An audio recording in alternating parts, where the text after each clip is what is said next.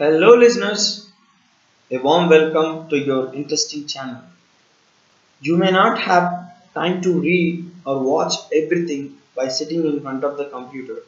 So this channel helps you to learn things by listening.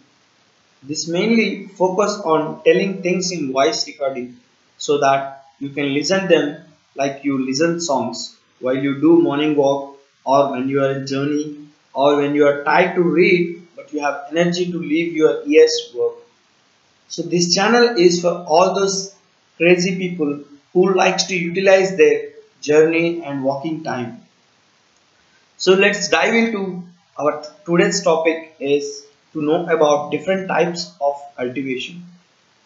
Depending on environment and so some extent culture, different types of cultivation systems operate in various parts of the world. Today we'll know about some important agricultural practices that followed in the world.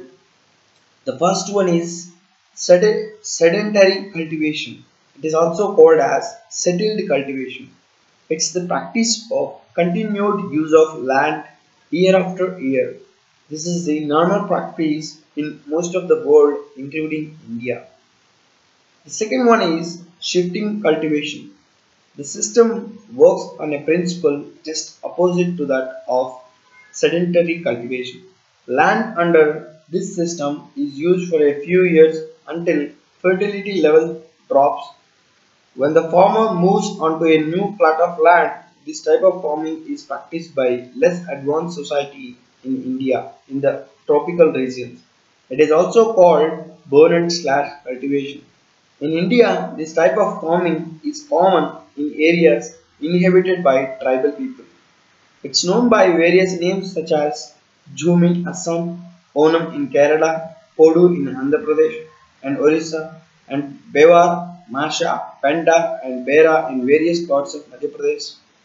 Other areas of shifting cultivation are Southeast Asia, Africa, and parts of Latin America.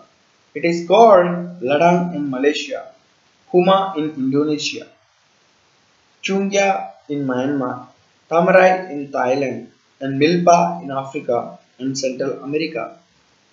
The third one is terrace cultivation. In mountain areas, cultivation is done on terraced fields in a manner not very different from settled cultivation in terms of land use. This method is adapted to conserve soil on steep slopes. The fourth one is wet or irrigated cultivation. This is the practice of farming with the help of irrigation in regions where rainfall is not adequate or where it is highly seasonal. Rice and sugarcane are crops typical of this system of cultivation in India. The fifth one is dry cultivation. Dry farming is done in areas where there are no irrigation facilities and the rainfall is also limited in amount. Crops grown in such areas are resistant to dry conditions. In some areas, crops grown normally under irrigated farming are also grown without irrigation facilities. Large areas of Russia, Southeast Asia, North America, Australia, and India come under this type of farming. Sixth one is crop rotation. This is the practice of growing different crops in succession to the soil remains fertile. The crops are so selected that some of the obtain nutrition from the lower layers of the soil while the others have shallow roots. In between are grown leguminous crops which helps in enriching soil with nitrogen. Following of land is also sometimes a part of the rotation. However, the practice of keeping land fallow is on a decline in most of the parts of the world due to increasing pressure of population on land. The seventh one is mixed and multiple cropping. The term mixed farming is used to refer to different systems of farming.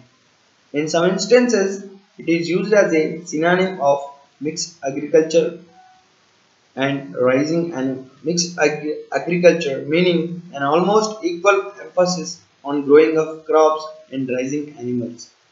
A more common usage of this term refers to growing of multitude of crops in the same region, and this sense it is opposite to monoculture.